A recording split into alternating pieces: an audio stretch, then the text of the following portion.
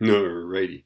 Okay, so now we know that the efficiency is 0.0713938, right? That's from the previous problem, right?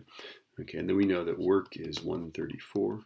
So we're going to do the same thing here, right? We eventually want to find the QH and the QC, right? So let's do this. This is work over QH. So therefore 0.0713938 is equal to 134 over QH. Right, so 134 divided by, hold on. Okay, let's store that. Okay, there it is. Okay, so 134 divided by that number is 1876 point. So QH is 1876.91. So this should actually be a 7. All right, there we go. And that's joules.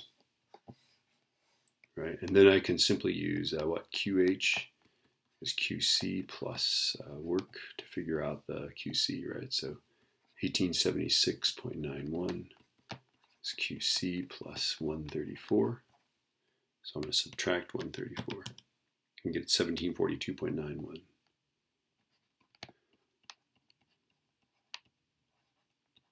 All right, that's joules, and that's what our QC is. Right. Alternately, by the way, I can just simply multiply.